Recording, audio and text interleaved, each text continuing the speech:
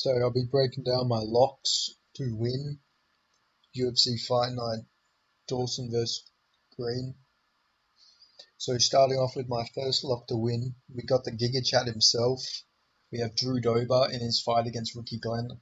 Now I know a lot of people are worried about this pick, obviously, because Drew Dober is fighting a white guy, and his current run, he doesn't really do the best when he fights white opponents.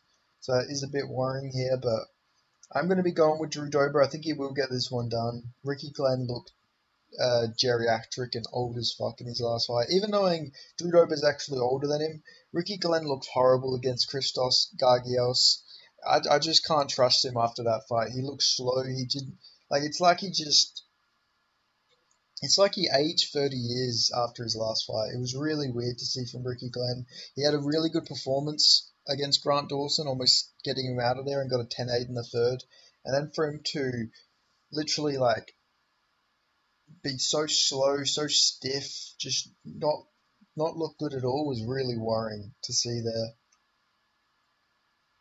So yeah, I'm gonna be taking Drew Dober here. I think he'll knock him out as well. Ricky Glenn got chinned pretty badly, knocked out. His durability is not going to be the best. I know Drew Dober technically, he got TKO'd, but he wasn't knocked out cold against Matt Favola. He was rocked, but it wasn't like a flush KO out cold.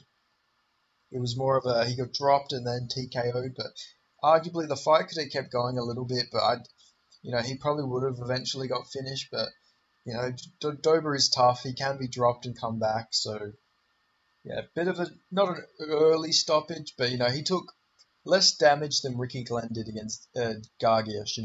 He against Christos, he actually was knocked out. So I can see Drew Dober replicating that and getting a knockout and knocking Christos out cold. But it is worrying because if you look at his record, the last time Drew Dober has beat a white opponent was Josh Berkman back in 2017. It's been a while since he's beat a white guy, so that's something to keep your eye on. There's Alexander Gustafsson versus black opponents where he loses to every black opponent except for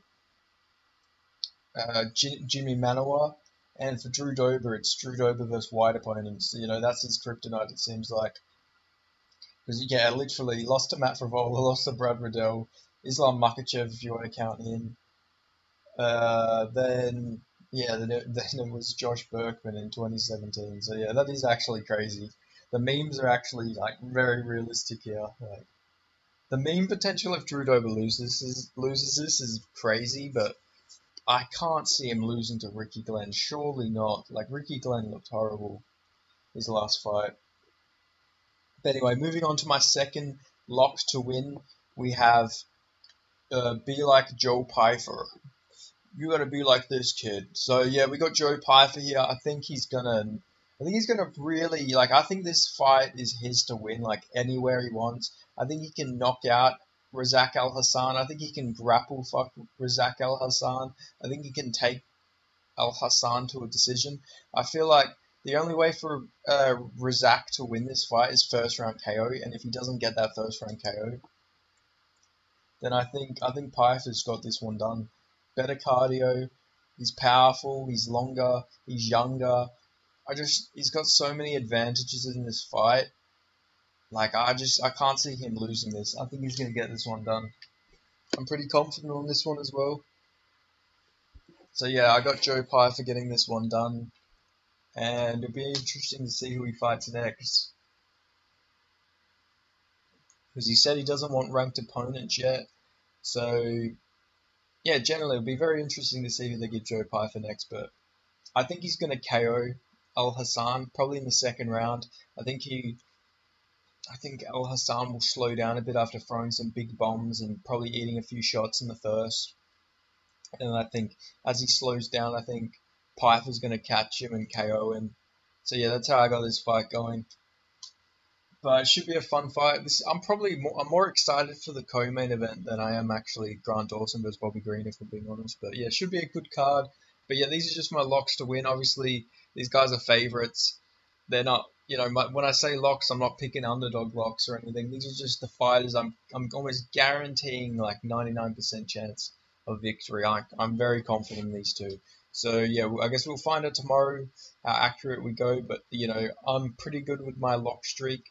Only ever only ever lost one lock, and that was because I did 3 locks instead of 2. So I learnt my lesson there.